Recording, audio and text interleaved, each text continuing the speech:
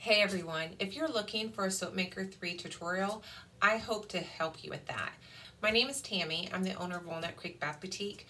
I have been on Soapmaker for about 3.5 years now, and I feel like I have a fairly decent grasp of how to use the program. Now, I am by no means saying I am an expert. I don't know everything, and I still learn a lot. Your best source of information is going to be that Facebook group, but to get you started, to help you, I just thought I would go and show you my software, show you my program and how I use it. And if that helps you, then I'm tickled. If you have any questions, feel free to leave them in the comments below. If you have anything that I missed or a better way of doing something, feel free to leave that in the comments too. Like I said, I still learn all the time. I learn all the time from the Facebook group, so definitely join and be active in that. You'll learn a lot. But yeah, if you like this sort of video, go ahead and give me a thumbs up. Share on your social media so other people can find it, and subscribe. I will hope to do everything I can to help you, and if you have anything in particular you need to know, let me know, and I will do what I can to bring a video to you for that. So let's get on with the videos.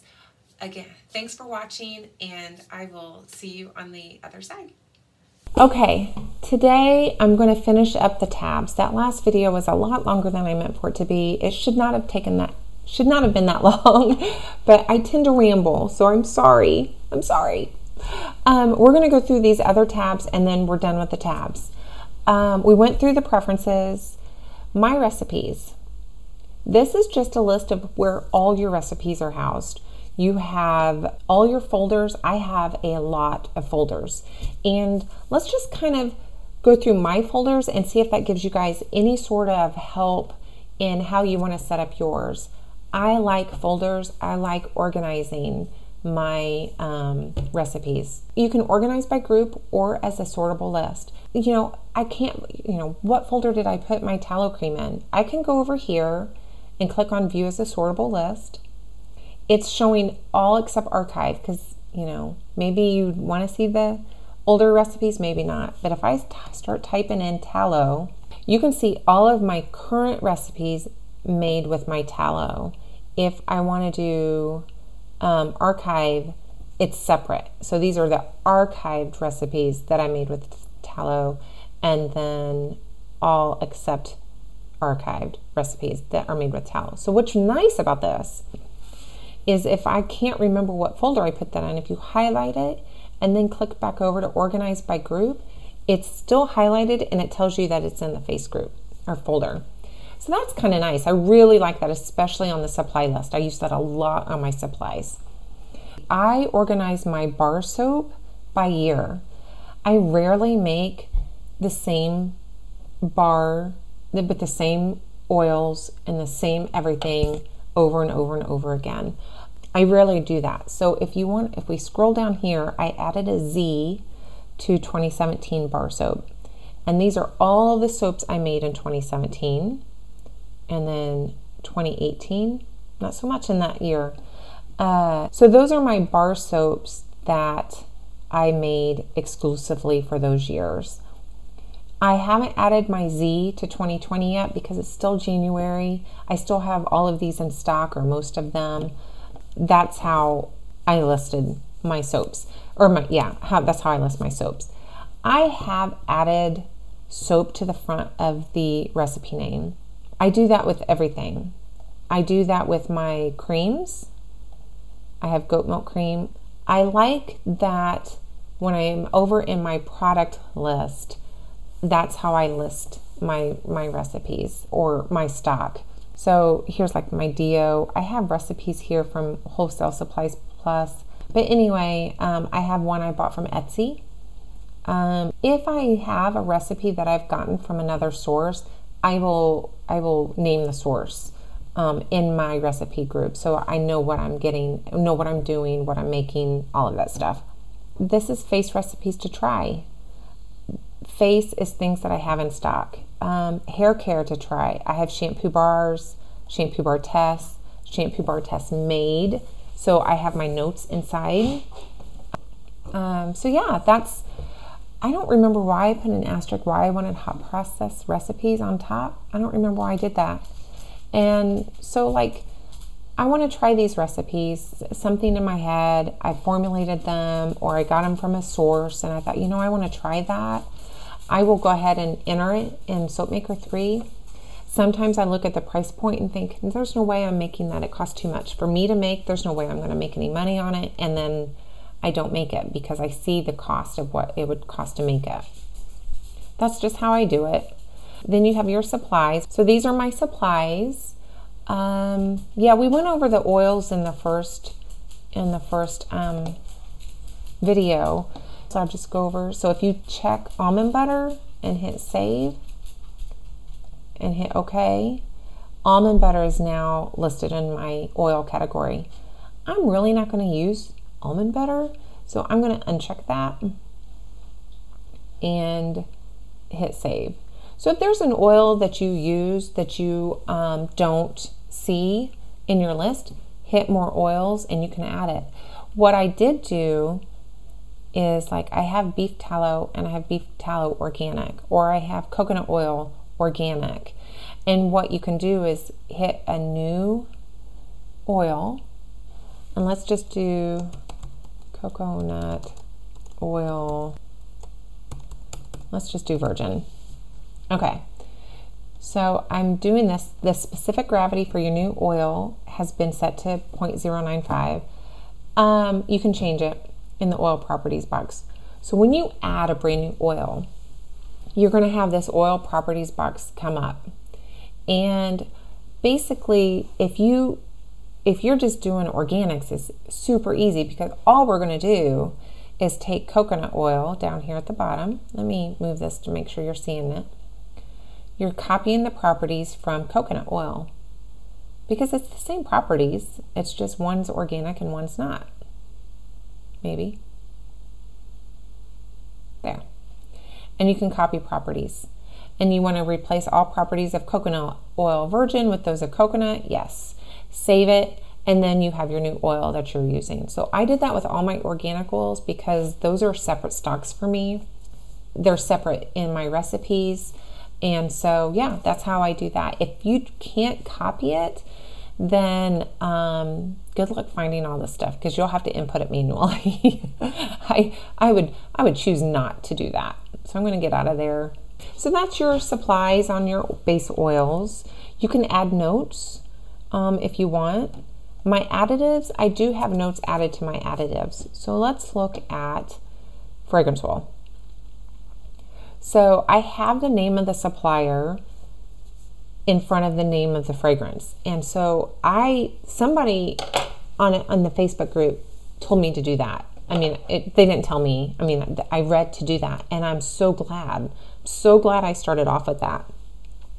It helps a lot, especially if you order, like I've ordered Volcano, cool Volcano Blue. I don't know. I've ordered that from 3 different suppliers. Peppermint, 4 or 5 of those bottles, trying to test out which ones do I like, which supplier has the best scent. And that helps me a lot. And when I'm making the recipe, I know which bottle I'm using in that recipe because I'm pulling from that supplier's rosemary mint. Many suppliers have rosemary mint. It's an Aveda dupe. Smells wonderful. So yeah, I may try rosemary mint from another supplier to see if I like it any better. Maybe, maybe not. Aztec's pretty good. You can edit these fields, and so this is what I've just kind of copied and pasted in from the manufacturer's website. So I went to Aztec Rosemary Mint. I found their scent description. I found whether it was skin safe or not, and I put in here notes about vanillin and whether it's phthalate free and all of that good stuff. Sometimes I'll add a little more information, like this Candle Science English Garden. I have my soap usage, lotion usage, performance is a 3. They have the little leaves, so it would be good in soy. So yeah, I don't do that with all of my fragrances, but I have tried to be pretty good about entering that in on my fragrances. Some of my suppliers, those notes go away if the fragrance goes away, and then I don't have it to refer back to. It's a lot more time consuming to do the note field, but I have found it helpful. So these are my fragrances. I have a lot. I have a problem with fragrances, don't we all? Don't we all? I do have a folder for fragrance oil candles, and these are fragrances that are specifically not body safe, or I have no intention of using those in a body product. Most of the time, they're not skin safe, and that's how I keep that separate. Let's see. What else can we look at? In colors, I put the supplier in the color. So fragrance oil, flavors, and colorants, I do put the supplier of where I purchased that mica from, and whether they're eyes or lips safe, skin safe, bath bomb safe, whatever. When I first started, I had very few folders, and so anything that was used in a bath bomb went into my bath bomb folder. Anything I made to make a lotion went into just lotions. And when I got a little bit more comfortable with those ingredients, a little more knowledgeable about what is an emulsifier, what is a humectant, I started separating those out and really figuring out what folder they should go in, so I know exactly what I'm dealing with. So those are my additives. Have as many folders as you want that make sense to you. Same thing with packaging. We can just go through. I have them listed. I try to list them by size. I have my bottles. Let's see. Boxes. I don't have a lot of boxes. Let's see. Jars. I've gone through some jars in the past. I don't use 6-ounce jars anymore. But they're just there. Metal tins. So yeah, that's your supplies. You have your blends. I do my like base ingredients or base blends in a different way than using the blends. So I probably am not the best one to like explain blends very well. You can print out your packaging if you're wanting to do an inventory and you need your sheet without having the computer with you. You can print it out and make your counts that way. And then again, you can go to this purchases and update your amount left. So if you're doing end of the year stock inventory, you can edit it and you can say, well, I don't have 8.1, I only have 8 ounces left. And then you can save that, and that's going to update your stock. You can view the order, where you ordered that from, and see what date you ordered it, what else you ordered with it. If that's important, you can edit it. So if you made a mistake on that inputting that information, you can edit it from this window. You can remove stock, but that is if it got damaged in any way, if it expired, anything like that, that's where you would remove the stock. You would click remove. You can remove all of it. You can remove a certain quantity of it. And then you would explain why you're removing it. I would say write off and probably expired down here. You can go to recipes and see what recipes have I ever made with argan oil. And I have quite a few recipes. I have some in archive. I used to make beard oils all the time, shampoo bars. So yeah, that's where you can find, it's like, okay, I know I've used beef tallow in a recipe. What recipes have I used that in? And you can go there for it. Usage last year. So here you can see my supplier, when I purchased it, the batch number, the date I made, and what I made for coconut oil, all of last year. And then you can see that I used 596 ounces of coconut oil last year. So that's kind of neat. I don't really use that very much. There's quite a bit here. It's very robust, very robust. I'm going to get out of here. We're going a little long again.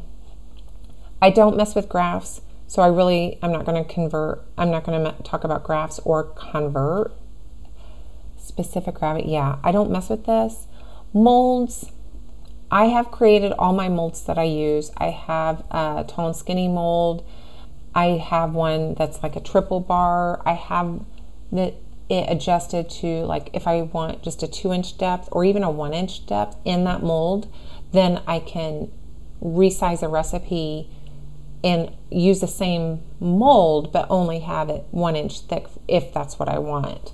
If you're wanting to make a new mold, you can say, okay, well, it's a divided, so that would be like your, obviously you're divided. You have your PVC pipes if you use those, shapes, irregular, unknown, or rectangular. So then what I would do is just put, well, it's 10 inches long, it's 8 inches wide, and I want to fill it to 3 inches tall. Then you give it a name, and then whenever you want to resize a recipe to fit that, then it's very easy to do. And then shopping, I really don't do much with shopping. I'm not the one for you on this one. I've never used this production planning tool, and probably now is not the time. So thanks for watching. Hopefully you got something out of it. Let me know if I need to make any changes to these videos. Please feel free to comment below. No haters, everybody does things differently. I am by no way saying that this is the only way to do things. I just want to help anybody that needs some help. Give me a thumbs up if you like this video though, and subscribe if you haven't already, and share on social media. That would help me a lot. And yeah, I will think about some other videos. I have some thoughts in mind, but I need to maybe spend a little time of doing a little more preparing for them, and I will get those out to you soon. In the meantime, thanks for watching, and I'll catch you in the next one. Bye.